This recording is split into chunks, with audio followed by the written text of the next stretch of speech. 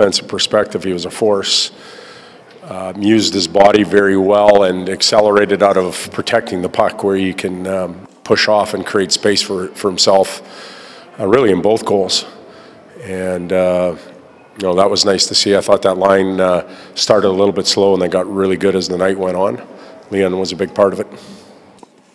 The players, a couple of the guys said that they wanted to get that back. I mean, obviously you guys had the 2-goal lead, then you had just a stretch at the end of the second and the start of the third where you gave a lot back to them. Well, the stretch at the end of the second was a little bit self-inflicted. I thought we got caught a little bit long and then we couldn't defend well.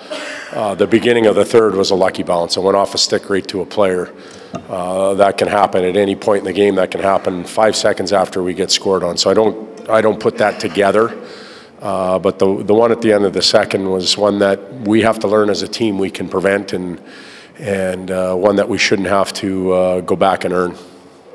With Maroon and Kajula out of the lineup, a chance to get a look at it seemed like Slepyshev and Puljujärvi had some jump tonight. Did you see that from those two guys? Yeah, I think you're very accurate. They both had good games. I liked Jesse on the off wing. He's very dangerous shooting there. We talked about that this morning, and Anton had a real good night as well. And we've been talking the last little bit. Some of those players sometimes play better away from our top players. They feel like they can command the puck a little bit more, do a little more with it, rather than think they got to give it up all the time. And I think we saw that from Jesse today. I thought Tess did a tremendous job in managing that line, and he felt comfortable handling the puck and making plays where.